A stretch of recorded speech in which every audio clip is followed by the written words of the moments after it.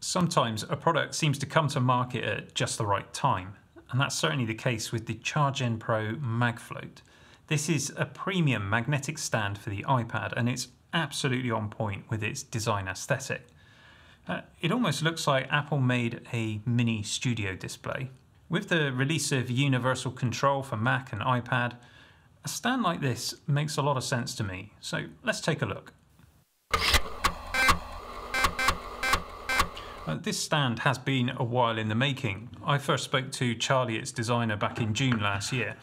He offered to send a prototype for me to have a look at, but I wanted to wait for this final product. After a very successful Kickstarter campaign, here it is. Now a quick disclaimer, CharJen Pro sent this MagFlött stand to us without charge, and we accepted on the basis that we retain full editorial control of the video and we're free to give you our honest opinion, which I'll do now. This is the model for the 12.9-inch iPad Pro, and it retails at $129. There's also a smaller version for the iPad Pro 11-inch and the iPad Air 4 and presumably 5 as well, and that retails at $119.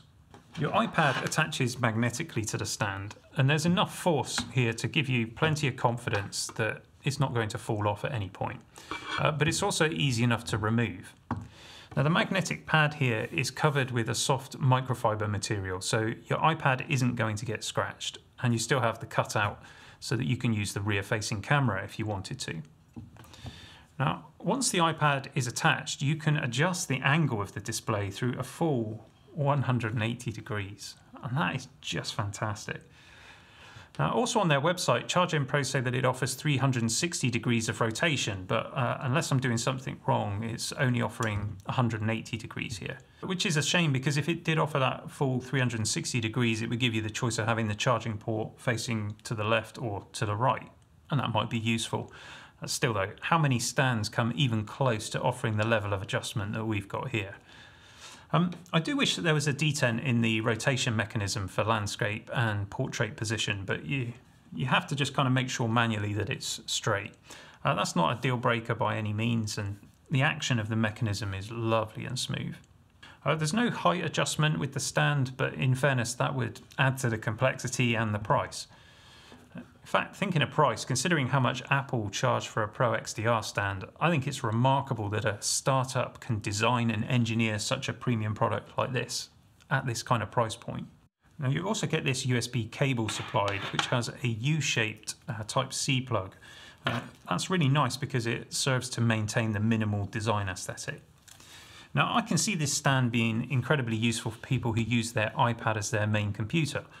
Pop it on the stand, connect up a Bluetooth keyboard and mouse, and you've got a nice little workstation here, almost like a miniature iMac. I've been using my iPad as a wireless display for my Mac for some time. I found it's incredibly useful to have a small display with pencil support attached to your Mac. It's ideal for signing or marking up PDF documents, which is something I do reasonably often. And I also like to have a small display showing my Teams window or my email. And I know developers often like to have a screen with reference materials or Discord chats or terminal apps running on a small external display. And this stand with an iPad Pro does a great job for that. But whilst the wireless display feature is really useful, it can be a bit laggy and unpredictable at times. And now we've got a much better solution, universal control. This feature was added to iPadOS 15.4 and macOS 12.3, and it allows you to control multiple Macs and iPads from just one keyboard and mouse. Let me show you how it works here. I've got the iPad set up next to my Mac, and if I move my pointer to the edge of the screen and then push through, I can now move my pointer straight over to the iPad, and I can control my iPad with my Mac keyboard and trackpad. In this scenario, you're getting the benefit of having that external display, but the iPad is doing what it does best. It's running iPadOS rather than just working as a display. So you can have your email, your Teams, your Discord chat open. You just run it natively on the iPad. Effectively, you've got two computers, but you're using them from one keyboard and mouse. It's genius. You can even move files between the machines. Look at this. I can open the Files app on the iPad, and I can drag a file straight to the desktop of my Mac, and it copies across. Universal control is a really good feature, and I think that this MagFlött stand from CharJen Pro really enhances the experience. This is a great product, and I've put some links in the description if you want to get one for yourself. I hope you enjoyed this brief review. If so, please give the subscribe button a click. Don't forget to like or dislike and leave a comment below to let us know what you think. I'll see you again soon for some more geekery.